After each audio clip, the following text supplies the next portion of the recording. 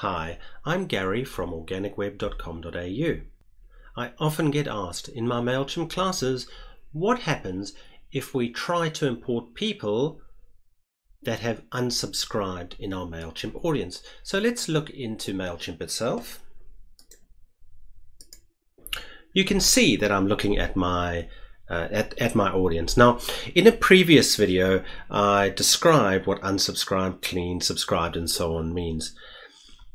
Just to be clear, if we're importing from, let's say, a CSV file, an Excel file, even manually or even through an integration, in Mailchimp, if the person is cleaned or unsubscribed, you will not be able to resubscribe them through an import. So there's no danger in importing your Excel file, for example, and importing people as subscribed if they have unsubscribed. Mailchimp will not change the status from unsubscribed to subscribed. Thank you for joining me.